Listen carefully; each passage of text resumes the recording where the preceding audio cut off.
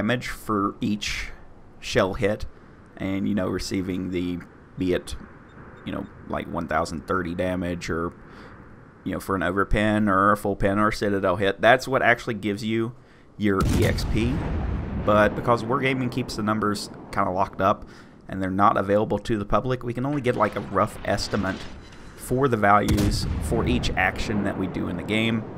And I think that's where everybody kind of gets like things twisted.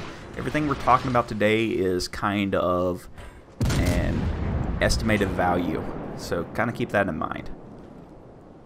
Now, I've been playing first-person shooters like half my life. Getting kills, frags, whatever you want to call them, they have always been the focus for me, instead of just outputting the most amount of damage that I can actually do.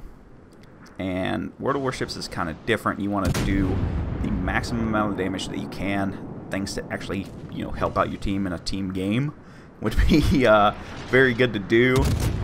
So playing for the objective, spotting, defending bases, decapping points, capping points, those are awarded more than just kills, even though kills are important. The